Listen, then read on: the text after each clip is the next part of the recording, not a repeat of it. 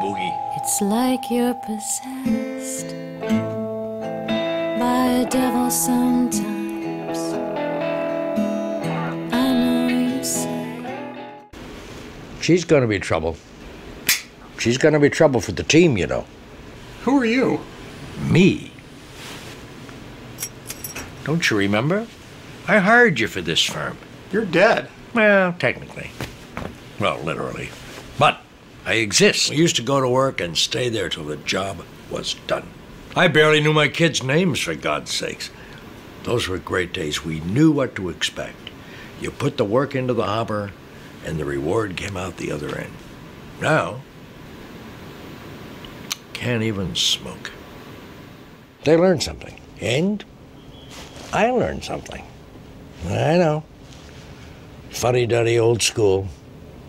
But watching the way it works now, you know, I got to admit, it's better. It's really better. You know, you guys really did a job with a minimum of bruises, you know? And you kept your integrity. How tenuous our hold on normal life. One heartbeat, everything is fine. The next heartbeat, or the next, and our world has changed beyond recognition, turned upside down, shattered. Would you be prepared for such an eventuality, so unexpected and devastating? Granted, there's little we can do to stop bad things from happening, but there is something we can do to mitigate its impact. And that something is to make decisions about medical intervention long before the need arises. You know, I just couldn't imagine this happening. No way, no how. What I did imagine was we'd be together always, you know, get old together and end our days peacefully, effortlessly, without trauma, you know, to us or to anyone. Naive, huh? Unrealistic? Oh, foolish. Oh, there's no way I can put into words how hard this is. And if we took her off life support, she could die peacefully now. Yes, she could. You know? I think that's what Ellie would have wanted. At least that's what I got from her the few times we talked about it, and that's what I feel.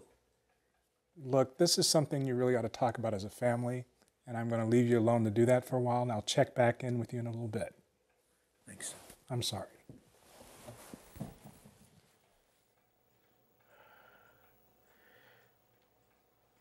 I never expected to be having this conversation, to have to make this kind of decision when we have to. I know we don't all agree on everything. A difficult choice, choosing who will make your medical treatment decisions for you when you're incapable of making them yourselves. And before making this vital choice, what standards should you use before selecting such a person? Now that's what this little play was about. So what questions might it suggest to you? Today we'll visit two shows. The annual Apple Blossom Antique Car Show in Winchester, Virginia, and the annual Fall Meet in Hershey, Pennsylvania. We'll walk the show fields, explore the flea markets and car corrals, and also give you some rare glimpses behind the scenes where hundreds of dedicated volunteers do the preparations, the organizing, and the hard work that makes these events possible. You'll meet some of the show organizers, the judges, volunteers, and vendors, and many collectors like yourself. And how did it all start? Well, we asked someone who was there at the inception. None of us who knew him will ever forget him. His long life dedicated to his family, his friends, and his beloved hobby. George Norton. We had been having a fall meet in Devon, Pennsylvania. And, as the late, great George Norton said, we had a lot of fun. And that's our thought as we come to the end of our show. As always, let us know what you think and what you would like to see in future videos, because your comments and letters are very important to us.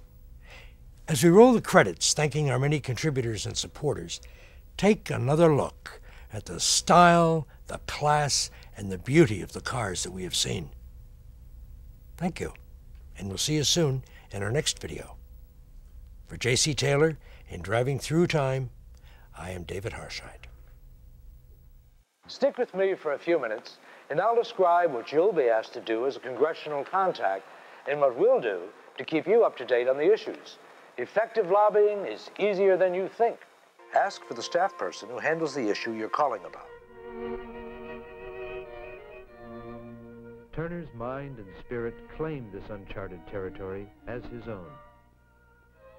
It made of him a man not quite at ease in his own time and place. And it made his art a turning point, a redirection of the history of painting. Queen Victoria ascended the British throne and knighted certain respected artists. Joseph Mallard William Turner might have been Sir Joseph had he only conformed more consistently to contemporary standards and tastes. Instead, he remained Turner, member of the Royal Academy, designer of popular prints, a painter who received his share of commissions, but puzzling and unpredictable.